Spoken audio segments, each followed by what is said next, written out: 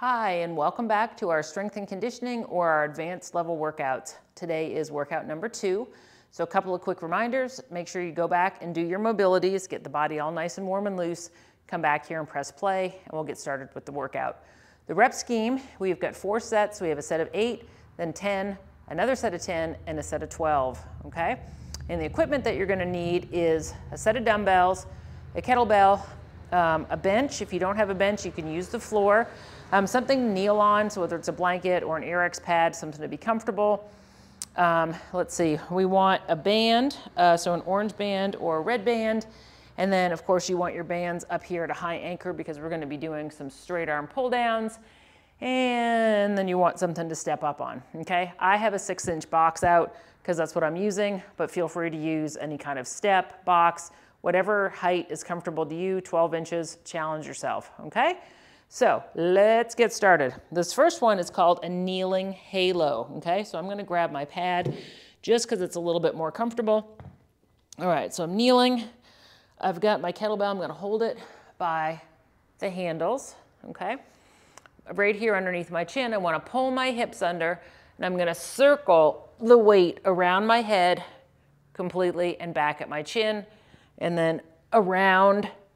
Okay, so you want to make sure that you don't clock yourself in the head, and you're going to do 1 in one direction, 1 in the other, and that's 1 rep. So we have 8 of that, so essentially it's 16 movements, all right? Then we're going to keep our kettlebell, or you can grab your dumbbell, either way, and we're going to do our pullover. So we want a nice big stretch. So I'll show you on the bench, because I happen to have one here. If you don't, the floor is totally fine.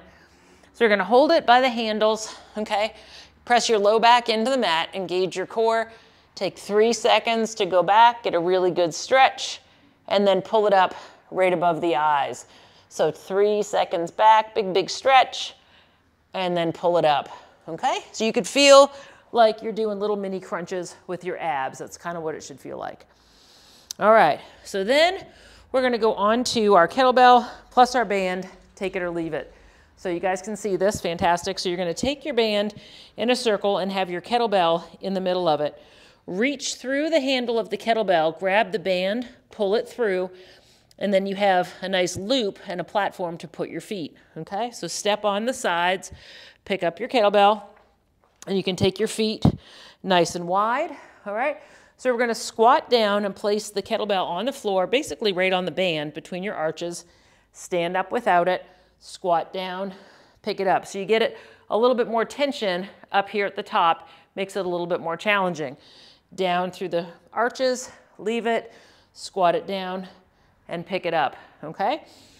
So if the orange band doesn't feel like it's enough of a challenge, then feel free to grab the red one, work the challenge, just be careful getting in and out of the bands, all right? And then the last one, this is where you're gonna want your dumbbells, go heavy, okay? We're on the bench or the floor, either one is fine. And we're gonna alternate our bench presses. So you can start at the top and come down, alternating, or you can start down here and go up to the top. Either way, you have 8 on each arm, so challenge yourself, go heavy, work your range of motion. So again, we have 8, then we repeat for 10, another set of 10, and then a set of 12. Those exercises are done, all right. Now we're going to get into a little bit of higher volume. So we have 5 rounds of these exercises.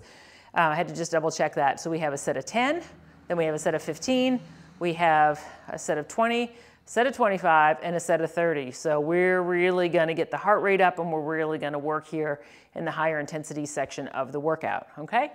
So we're going to grab our bands.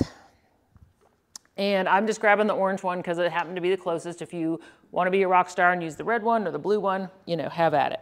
Either way, the key to this is slight hinge in those hips, reach the biceps alongside the ears, thumbs are up, okay? So you notice that the triangle here with the band is a little bit smaller, a little bit more narrow, and I'm gonna pull down and apart across the tops of my thighs, making the base of that triangle wider.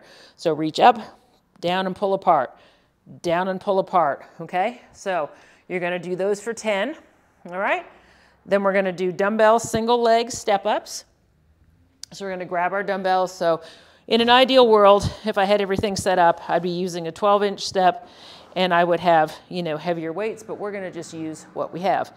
So 1 foot on the box, keep the back leg straight, just up and touch, down, up and touch, down, up and touch, okay? So you have 10 on one leg, 10 on the other. And then we're gonna grab our kettlebell. You can also grab a dumbbell.